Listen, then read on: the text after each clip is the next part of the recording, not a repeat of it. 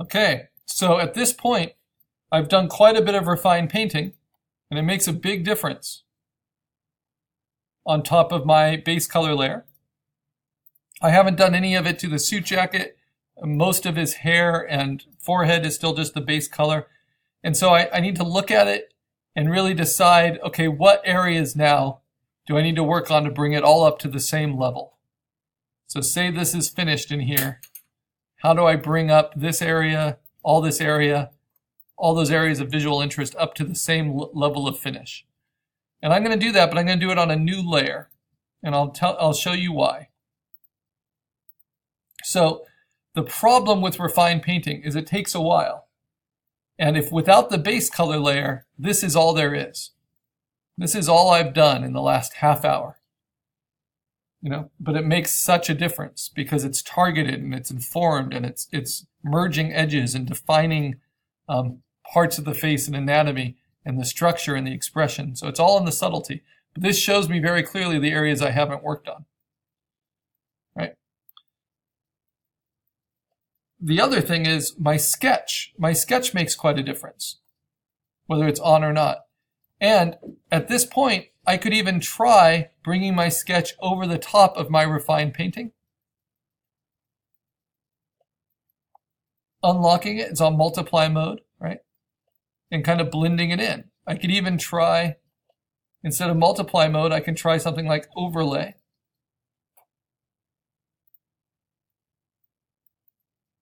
I can try soft light. I can see pin light and see how that kind of alters the structure. Right?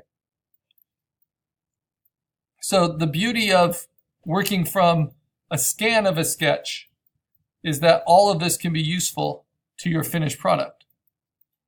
In fact, before I go further,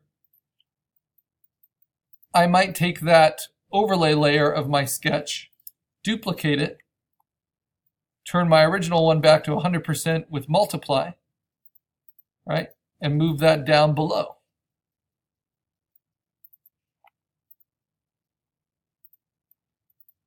So now basically my sketch, this overlay layer,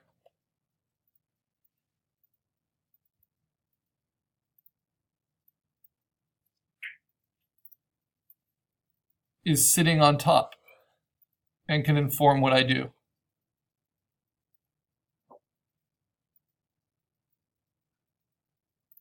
Can't decide if I like overlay better or pin light better.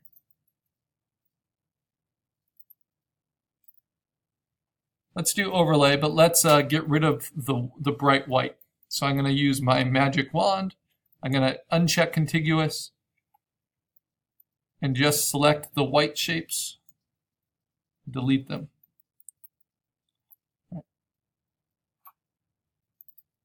So what overlay does is it uses my sketch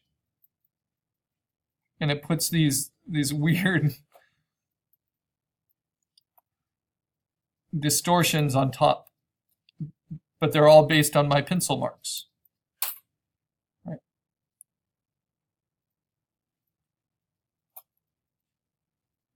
Let's see.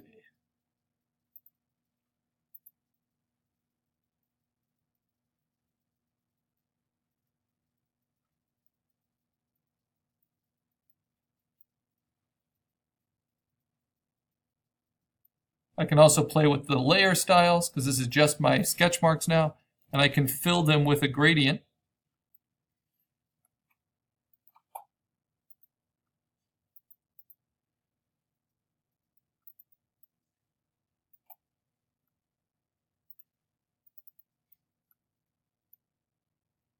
Play with the opacity of that. I can give it a little bit of texture.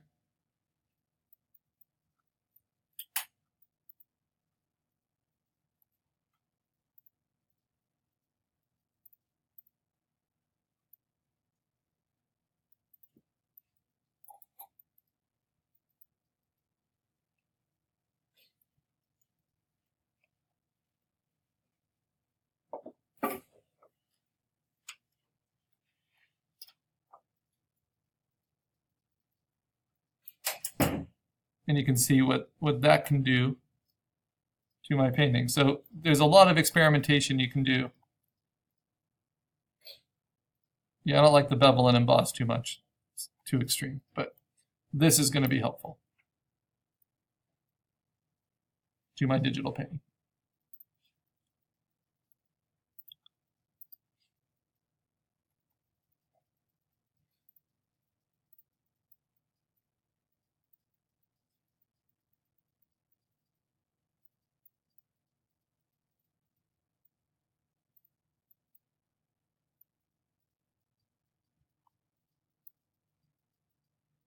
One more change. I'm just going to make the gradient a little bit lighter here.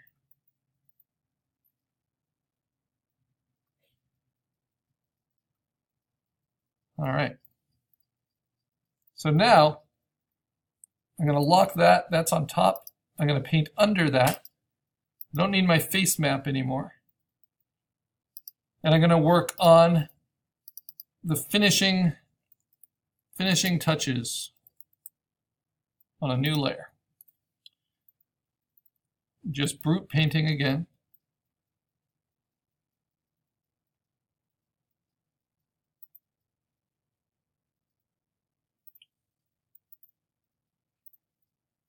Might as well erase the white from my multiply layer since it's not doing anything anyway.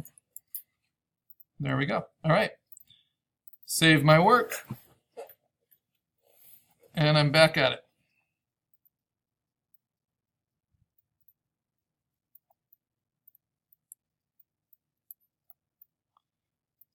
Now focusing on these areas that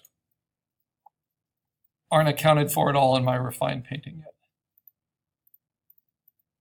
And now with this overlay of my sketch just slightly,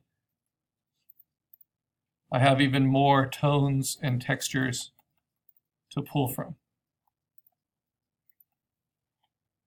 But there's no shortcut for just your brush work and really building up the textures and the colors.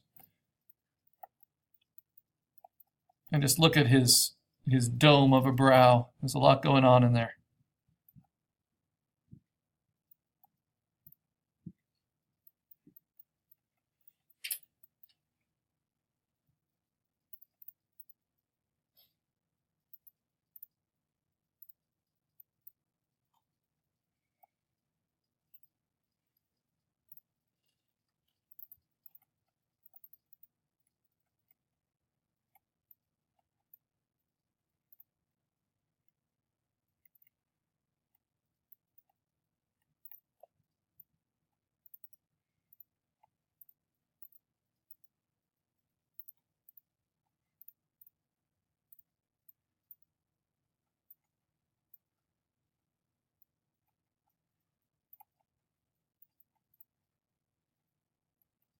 So much of painting is finding your palette, your range of colors. And I haven't had to go to this well for a long time now because I've built up enough variation using, a slightly low opacity brush that all those colors are kind of everywhere. They're all accounted for. And my sketch being overlaid over the top slightly encourages me to push out to the edges, really showcase all the values and colors everywhere I can. Let's go to this. So I like how bold this watercolor is with its colors intermixed in all the different values. White hair isn't as interesting as multicolored hair. And yet as long as I keep the values similar from a distance, it will communicate clearly. It'll just look a lot more interesting from up close.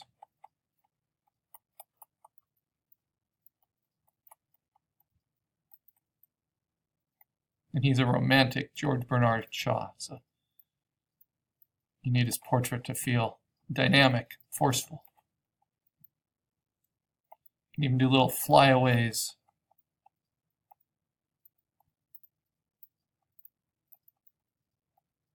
He has impressive eyebrows.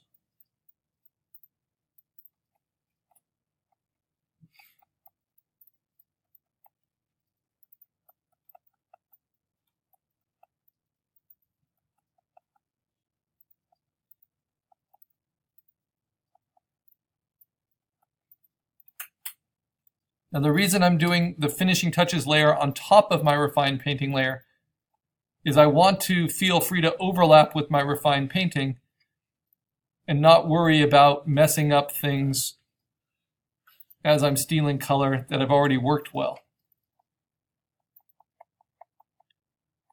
And really, I tend to like it the more painting layers I make. It gives me more options later for playing around. So I'm trying to bring it all up to the same finish. I'm trying to get this finished. It's 11:19 now, in time to submit by about 11:30. A painting that's decent. This would be kind of the digital sketch that I might use to inform a traditional drawing or painting. It's plenty good for using as an avatar for social media. That's a common kind of entry-level commission for digital artists.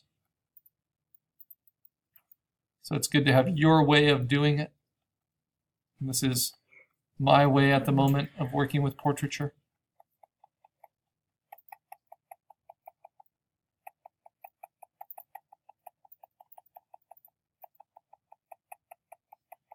And then the way I would turn this into a finished digital art, fine artwork, is treating it almost like a photo and playing with maybe some compositing of textures, maybe incorporating, I like to do research on this on the subject matter. So researching George Bernard Shaw's notes, maybe his sketches, and kind of compositing those into the background. Right now, I just want you focused on kind of designing your method, your visual vocabulary for digital paint.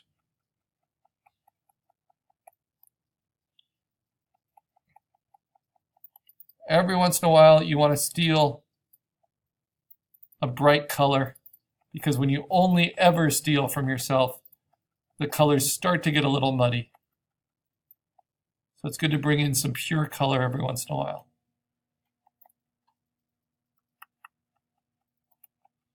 And then that reinvigorates your palette. Yet another reason I like to steal from outside sources.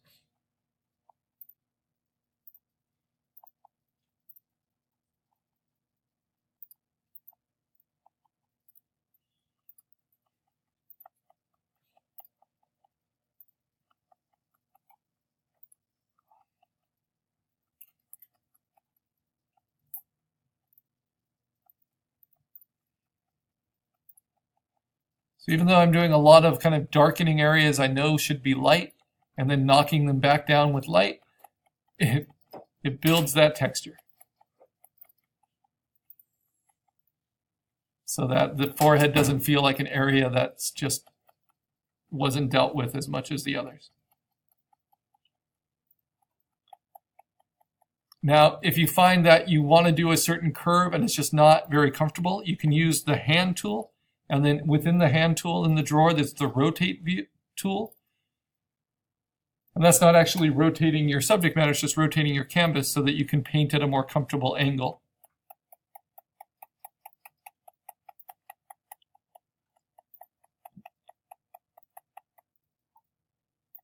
I believe ZBrush was the first to introduce that feature. And I'm glad Photoshop has put it in.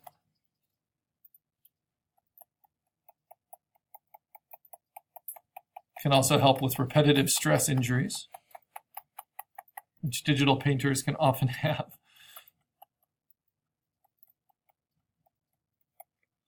All right, let's see. Yeah, that makes a big difference.